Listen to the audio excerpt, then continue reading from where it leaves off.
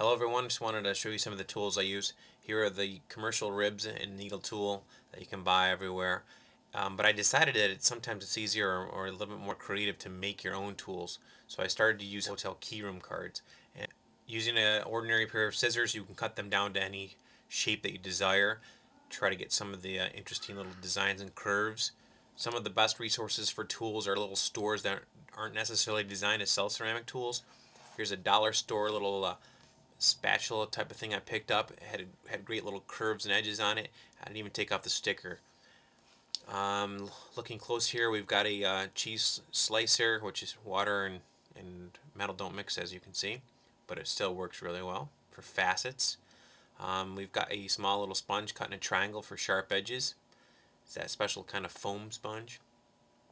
Scrubby that you might use for your dishes. Knock off some of the burrs when you're dry pieces. Another metal tool with a serrated edge.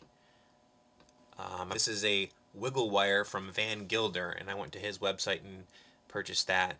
It's pretty nice for the bottom of the mugs, and I purchased a book from Van Gilder, and he shows you how to make a foam brush over an old paintbrush held together with the rubber band from a box of clay that you might buy, and it's great for going to the corners of mugs and cups. And lastly, here's a piece of wall mounting bracket that I kind of broke up with a hacksaw and bent around, and I'm just going to make that, I'm going to grind it down and make a trimming tool.